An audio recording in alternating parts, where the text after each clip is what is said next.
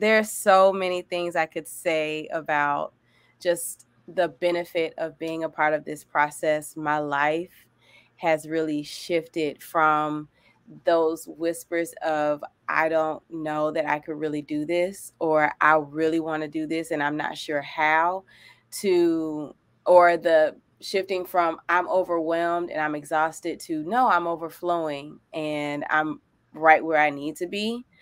Um, in so many ways. So I've shifted from being the dancer and always being on stage to also being in the background, being a rehearsal director, a choreographer, being in, like really stepping into entrepreneurship and really just like seeing the fears and putting them in the back seat, asking them questions, having conversations with myself, board meetings, if you will.